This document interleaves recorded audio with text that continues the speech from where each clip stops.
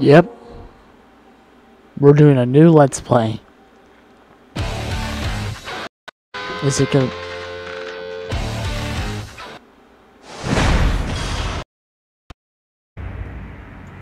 It's not showing.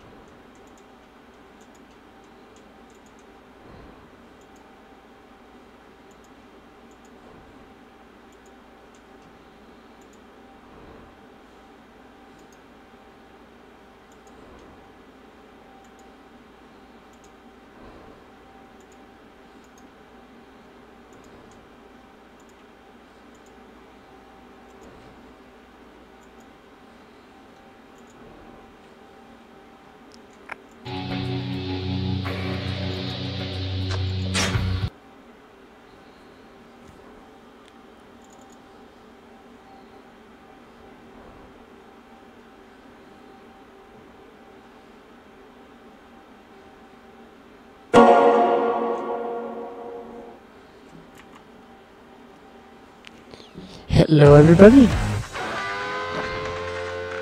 and welcome to a new Let's Play. I had to put a hold of Final Fantasy VII because I was getting burnt out of it.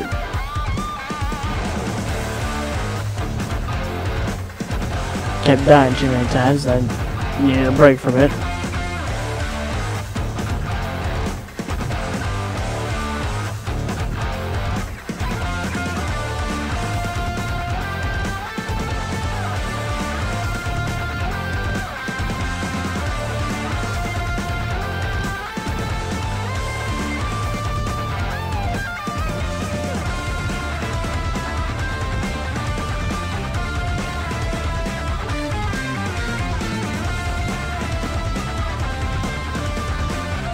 If you are under the age of 18, do not watch this, because this is not meant for a young audience. Because it gets unsettling for those who aren't ready for it.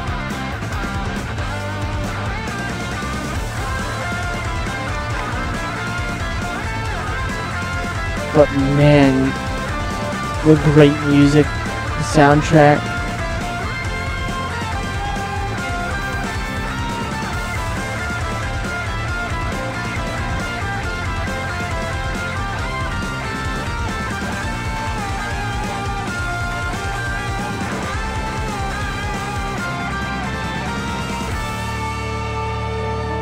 Welcome to Yakuza 0, where the story begins. Let's do it.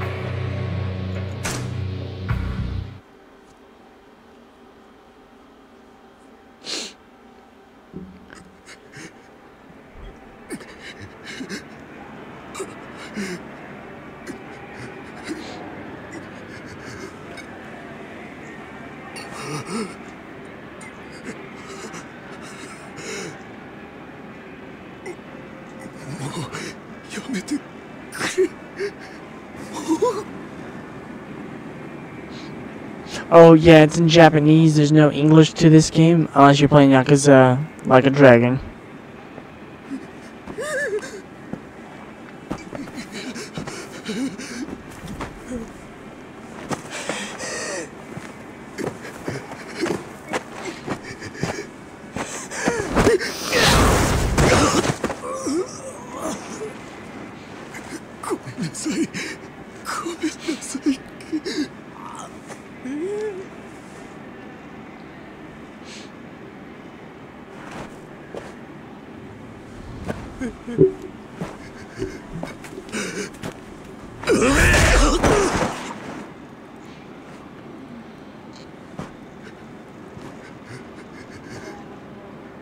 この町で喧嘩売んならちゃんと相手を選べ。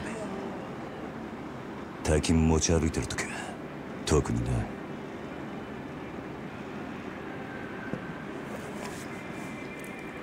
Oh my. Well, he picked the wrong fight with the wrong guy. But he's my favorite Japanese voice actor. He makes everything unsettling and really cool.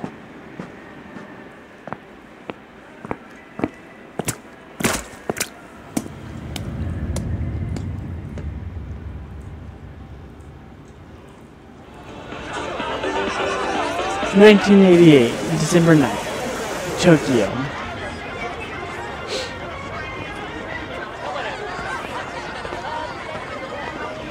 Emiちゃん、まだいいじゃん。こんな時間サスビラ切ったってタクシー捕まんないんだから。やだもう。いいから宅代出してよ。あ、じゃあさ、プラザのスイートでも取るよ。だから俺と朝までね。なんだてめえ、いてんだよ。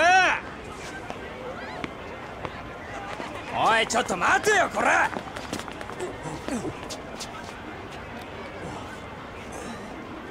おいてめえ、ぶつかっといて何スカとこいてんだよ。ちゃんと謝れっつんだよ。土下座しろ、土下座。おい、よしよ、よせ。あ？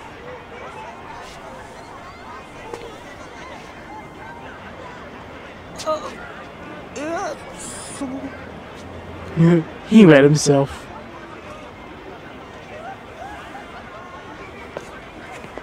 どうもすみませんでした。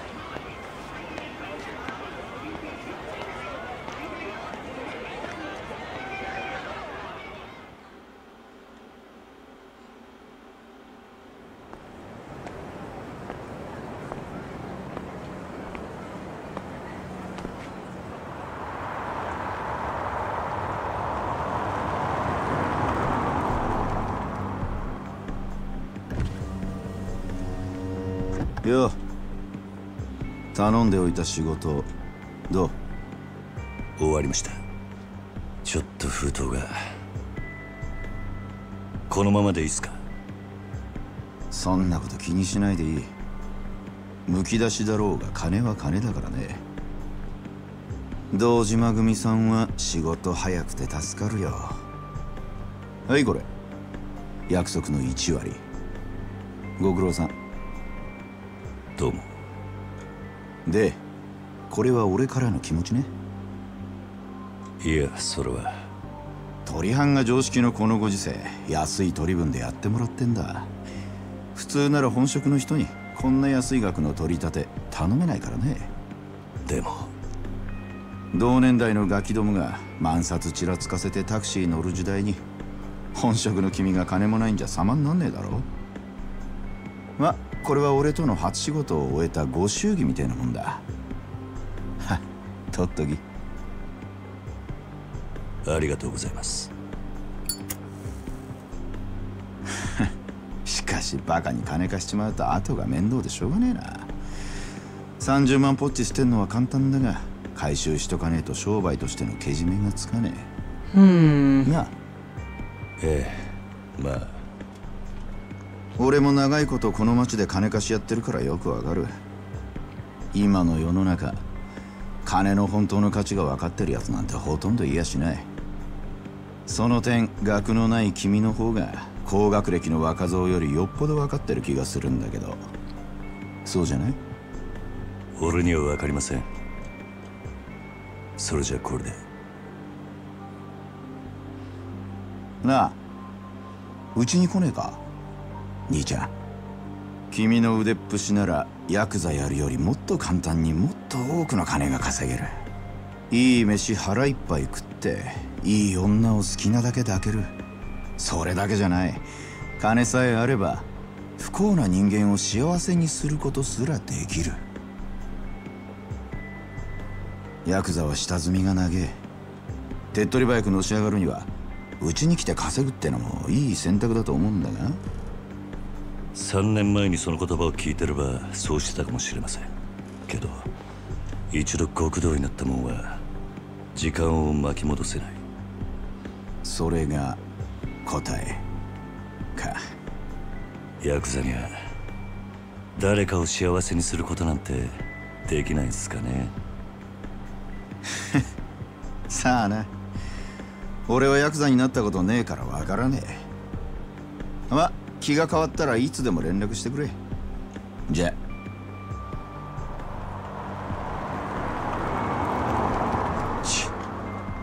金貸しが偉そうに。 Yeah, I don't trust him. めんどくせ。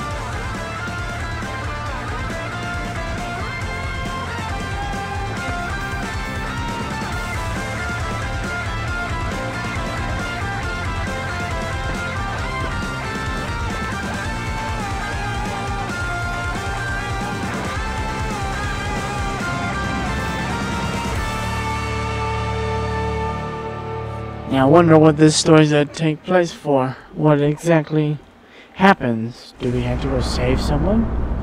Chapter 1. Bound by Oath.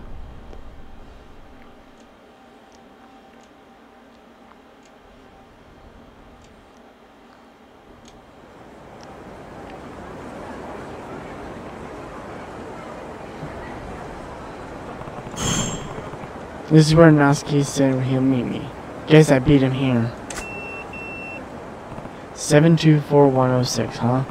That's code for what you up to. I'm waiting for your slow ass to show up. Might as well look around and see if I can find him. Find Noski now.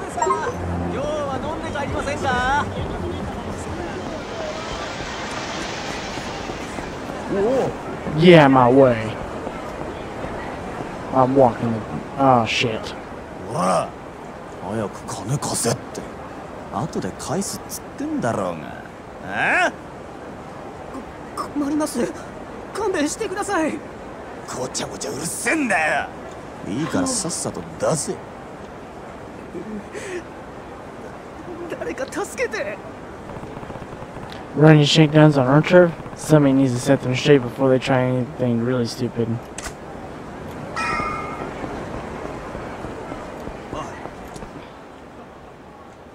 なんだよ見てんじゃねえぞ俺。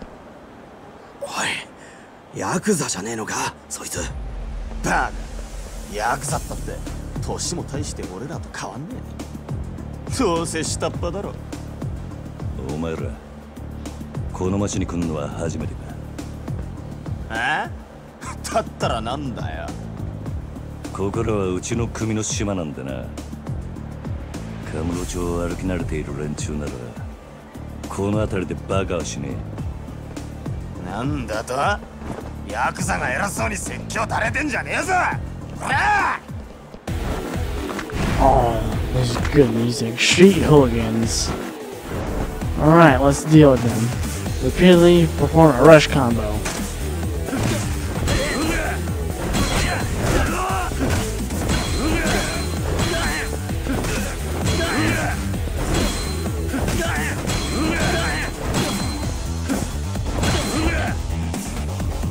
Press that during a combo to perform a finishing blow to knock the enemy down. Knockdown's effect varies depending on the number of times it was pressed, so try a few ways.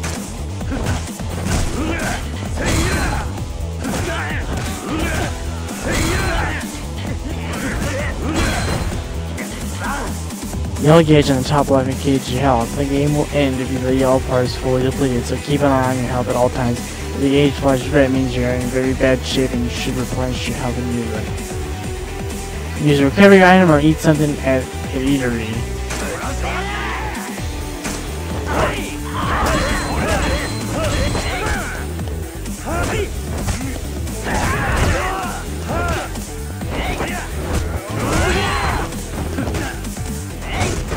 Owie.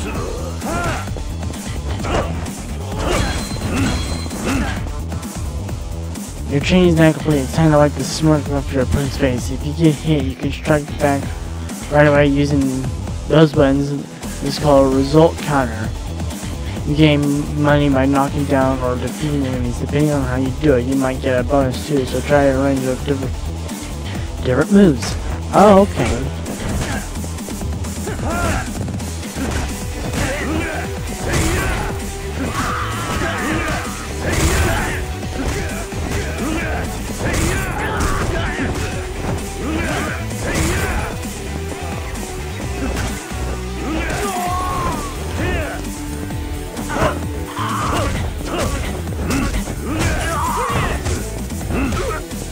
Run nuts.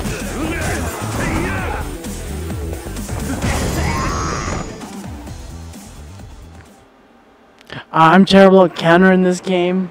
I will tell you that, so you won't be seeing it. Yes. Okay, I'll be right back. Let this cutscene play. 相変わらず容赦ねえな。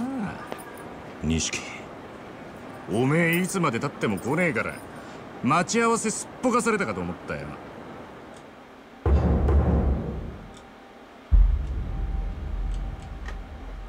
逆だ。おめえがなかなか来ねえからこうやって時間潰してたんじゃねえか。暇つぶしに喧嘩っておとなしくヘルスにでも行けってろ。ガキじゃあるめえし。興味ねえ。相変わらず硬いね。まあいいや。とりあえず飲みに行こうぜ。久々にオールで付き合えよ。な。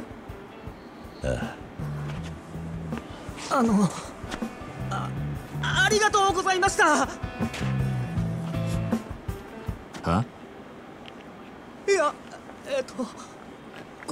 この度はどうも。お日柄もよく。行くぞ錦。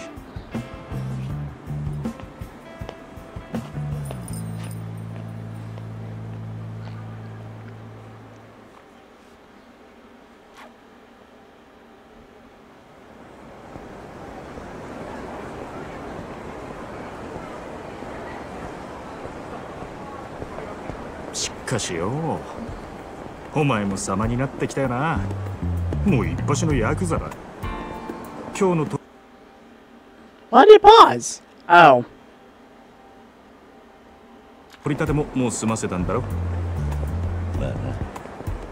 これで風間のおやっさんも少し安心するか。さあな。あいにく俺の取り柄は喧嘩の腕っぷしだけだ。お前みたいに器用じゃ Can't wait to do some karaoke. 何言ってんだ。こんなバカみたいな時代だぜ。楽しまなきゃ損だろう。少し頭使えや。風間のおやつさんが無所から出てくるのは年明けてからだ。それまでに俺も少しは器用になってくさ。へえ。ならまずそのみすぼらしいなりから変えてみな。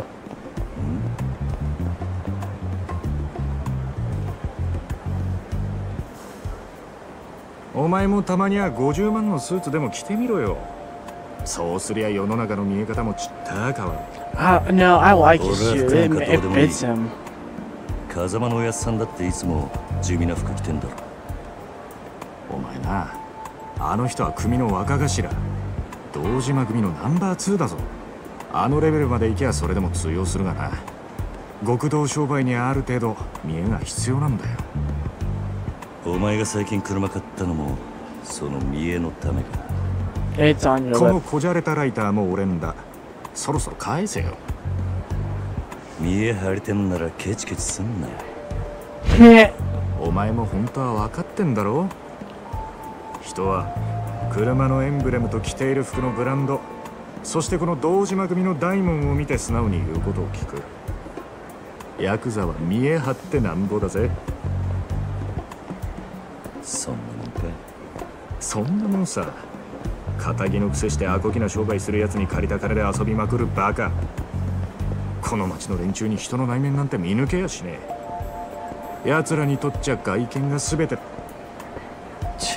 分かった、もういい。それより飲みに行くんじゃなかったのか。おうおう、そうだったな。よし、たまにはピンク通りにでも行くか。あの辺りにいい店があるんだ。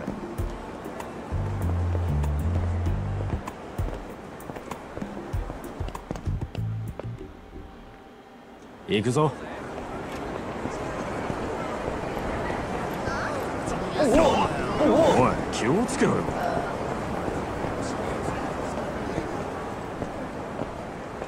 Oh, that button was never on the console edition. This is neat. 社長さん、一緒にホテル行きましょう。おめえ、この辺りの店しますよちゃんと出入りしてるか。当たり外れも含めて何でも知っとかねえとな。金ケチって溜め込むのもいいけど、こういうご時世だ。金は使いようで売買にもなる。で、その手の情報をつかむには街で遊んでアンテナ張らねえとな。この街でしのぐってのはそういうことさ。可愛い女子大生がよりどりみどりと言われ、ついに行ったらバーバーばっかり。5000円ポッキリのはずがぼったくられる。そういうのも全部勉強だと思えばいい。つうか、そう思わねえとやってられねえだろう。Hold on. I'm gonna get rid of that pager.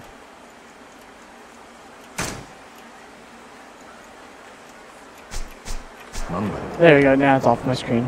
I bet it was 今の bugging は people. 物の例えであって、別に俺が実際に体験したってわけじゃ。まあとにかく今日は俺のおごりだ。おめえもたまには楽しめ。いいな。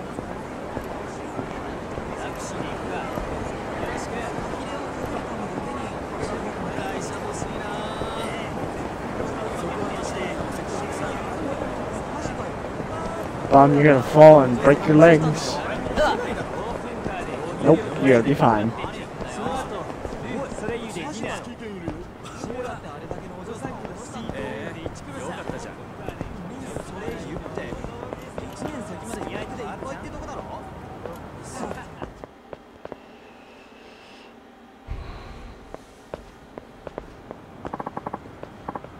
What is this, a fight?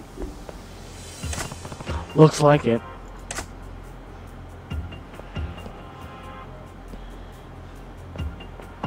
Come on, you're in the way. What's your problem, bro? You got a problem? We're in the middle of some important business. Hey, old man, quit talking to them. We're not done here. Who's an old man, you snot-nosed little punk? Who's a snot, whatever you said? Ah, oof. Oh, sorry. Now you done it. Yeah? Come on, Grandpa. Take your best shot. Screw it. They're completely wasted. It's not worth the trouble. Let's take a different road. No need. I've got a faster way to fix this. Oh? Yeah. I just need to sober them up a bit with my fist.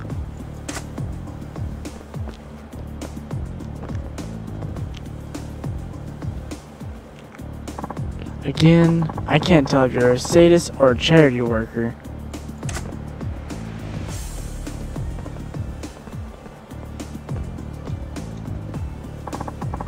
What are you blabbing about? Stay out of this. Yeah, butt out, you butts. Drunkards. 3 blue glowing bars in the top left are called heat gauges. The heat gauge starts at the first bar as you attack and hit enemies. The gauge fills up. The second, shifting to the second, then third bar. Each level speeds increase. Some moves require certain levels of heat, so once you are used to fighting, keep an eye on the heat level. Oh, shift to the second or third bar. Gary's body begins to glow with a blue aurora. It's called heat mode. It signals that you can use special heat actions. Try using heat actions while sobering up the drunkards.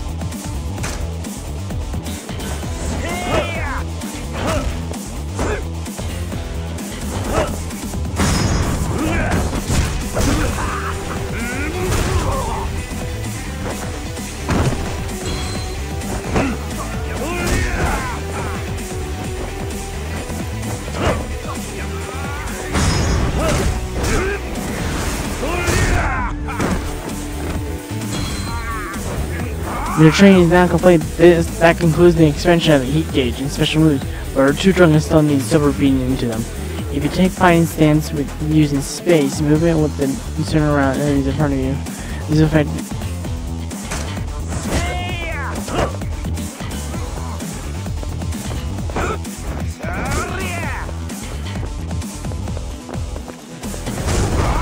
Ow!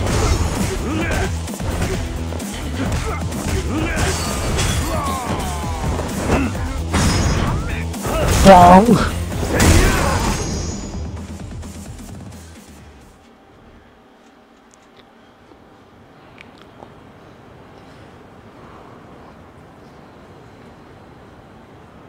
Huh? What? Where am I? What was I doing here? And who are you? Sounds like that sobered them up. Must be your delicate touch. I remember watching music videos at the bar. Then we got to talking about which idol we like. Yeah, then some smartass started making fun of a poor sweet self-control, and then, oh, my head's throbbing. I can't remember past that. I think you two had enough for tonight. Go home. Yeah. Ow. You okay, mister? Here, I'll walk you to the train. Take it slow. Oof, thanks. You're awful considerate for a kid your age.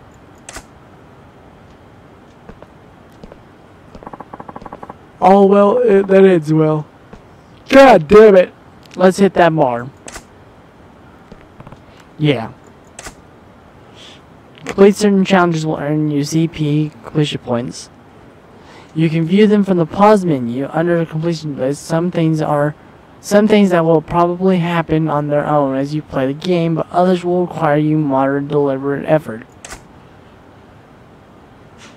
Visit temples or shrines to access the CP exchange menu, where you can spend CP to earn special blessings, range from being able to sprint for longer distance to earn more cash from fights. They're a big help, so take a look.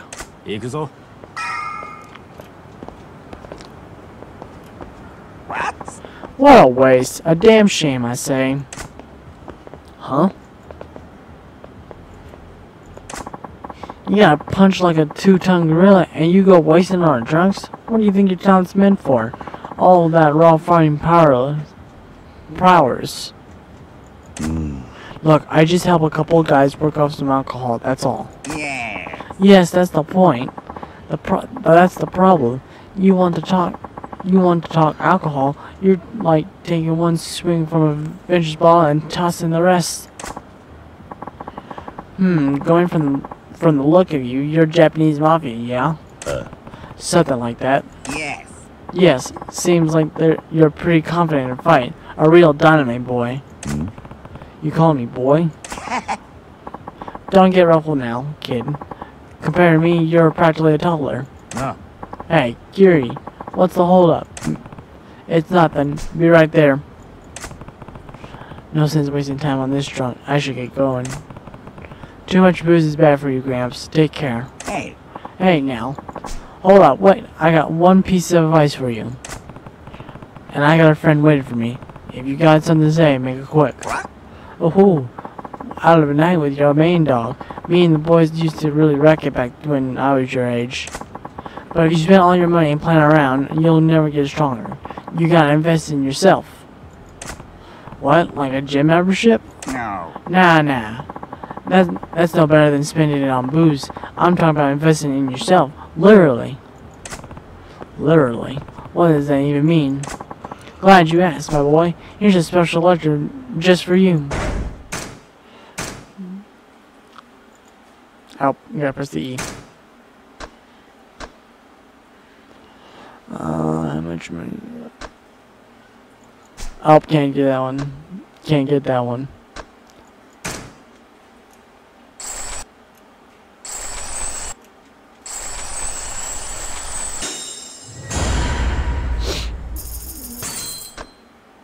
$2 million, Jesus.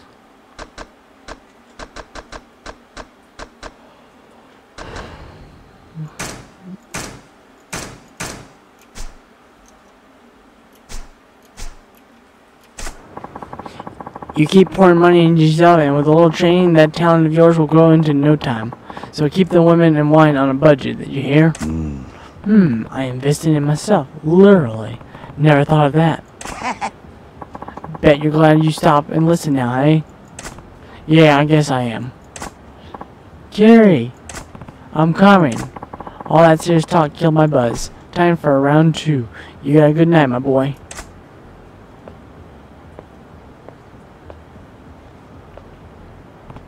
What a weird old man. What's his deal? さあ行くか。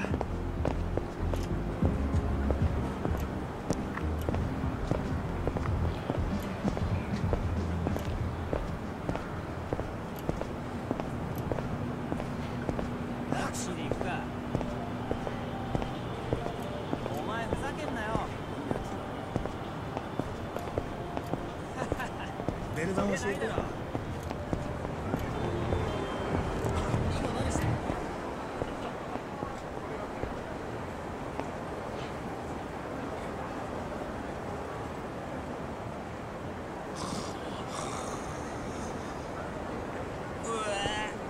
You. たく Stay classy. 相変わらず品のねえ街だよな。Huh. Isn't that part of the draw? This town's perfectly fit for the newly mint rich playboys this comic chart out. 欲の塊みてえな連中がな。そいつらが酒やら女やら欲しがって集まる場所なんだ。この彼女って街は。なんだ。不器用なりに一応分かってんじゃねえか。見直したか。錦山くん。よなんだあいつら。現役女子大生ホステスのまどかちゃんとゆいちゃんだ。は？ねえ、ポケベル鳴らしてるんだから電話してよ。今度いつお店来てくれるの？今日後で顔出すよ。本当に？なんだよ、俺の言うこと疑ってる？信じたいけどな。そんなこと言うなよ。ほら、お小遣いだ。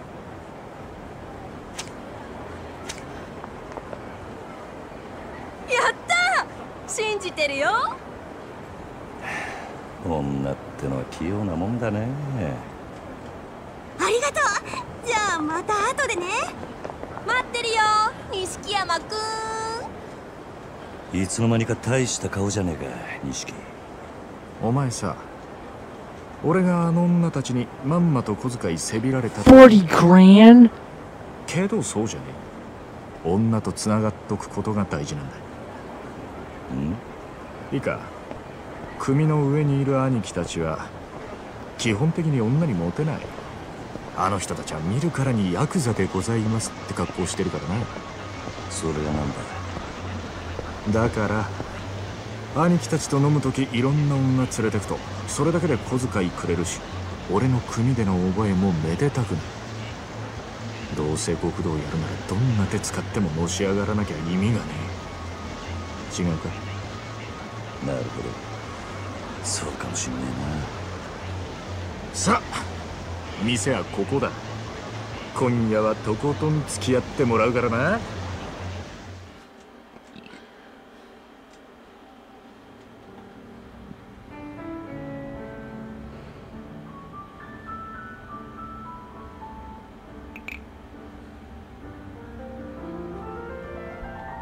お前この店にはよく来んのか？ん？これで2度目だけど。なんでだ？ボトルキープなんかしてるからよ。常連なのかと思ってな。ちまちまビール飲むより見栄えがいいだろう。店のもんに顔も売れる。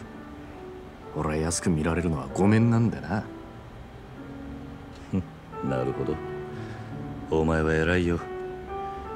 確かに見栄ってのを大事にしてる。おめえもこの世界でのし上がりたきゃ少しは見習えよ。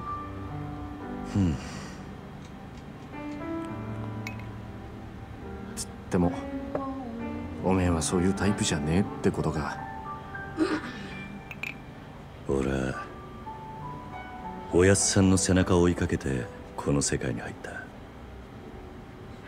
孤児だった俺ら拾ってくれたあの人のために。てめえの体張るくらいしか脳がね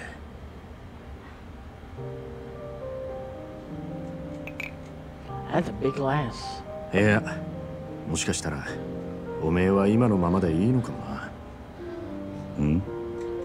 おめえが下で頑張って風間のおやっさんが出世すりゃおめえにも出世の芽が出てくるかもしれない。そういうのし上がり方もあるさ。ただおめえは風間のおやっさんの子じゃない。堂島組の組員なんだ。おやっさん、なんで俺らのこと風間組に入れてくれなかったんだろうな。そりゃ堂島組の方が格は上だけどさ。よせよ、おやっさんに考えがあってのことだ。まあそうだな。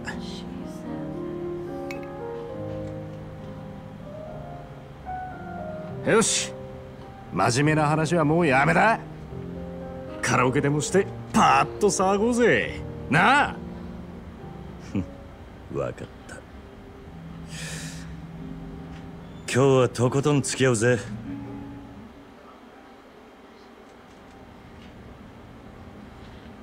Karaoke is a rhythm game where you press buttons show on the screen in time with the song. Simply press the indicate button when the cursor reaches it. Make sure to press the correct button at the right time. The better your timing, the more points you'll get. If your timing is really off, it will not count, even if you press the correct button. When someone else sings, you can support them with interactions. You can choose either simple or lively interaction.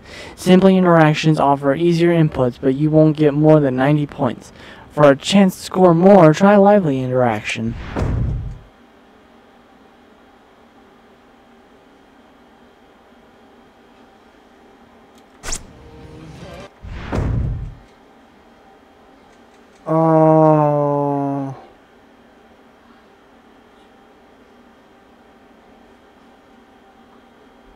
I think I used the arrow keys.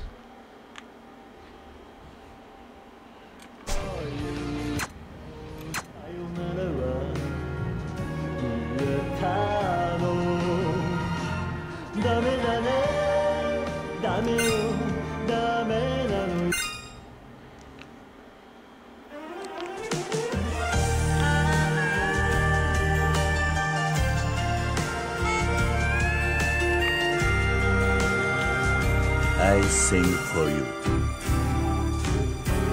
バカみたい子供なのね。夢を追って傷ついて嘘が下手なくせに笑えない笑顔を見せた。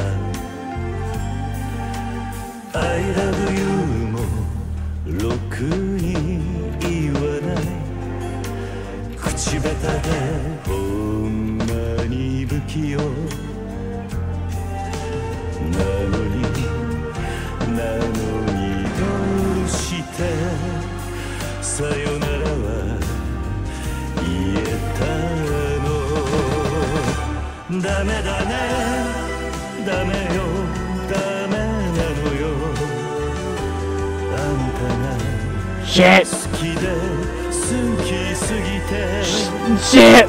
どれだけ強いを避けても歪めない思い出がバカみたい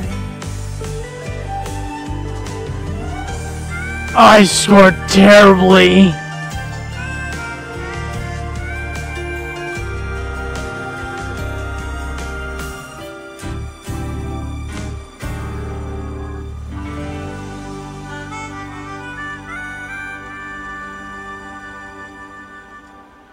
I don't understand how the color looks beautiful on the freaking recording and my score is really terrible. 74!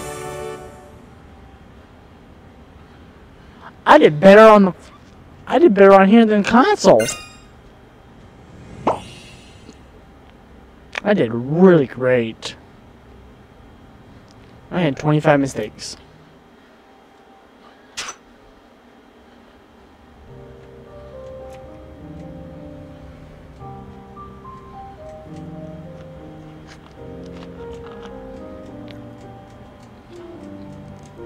Heh. 知らなかったぜ。おめえがあんなにカラオケ好きだったとはよ。バカ。それはお前がハメ外そうとか言うから仕方なく付き合ってやっただけで。I hate to leave it in a cliffhanger, but I gotta end the video here, but you'll see the next video in a little bit. Hope you guys enjoyed. If you did, leave a like and comment what your favorite part was. Was it me messing up on karaoke, or was it me beating the shit out of people for fun?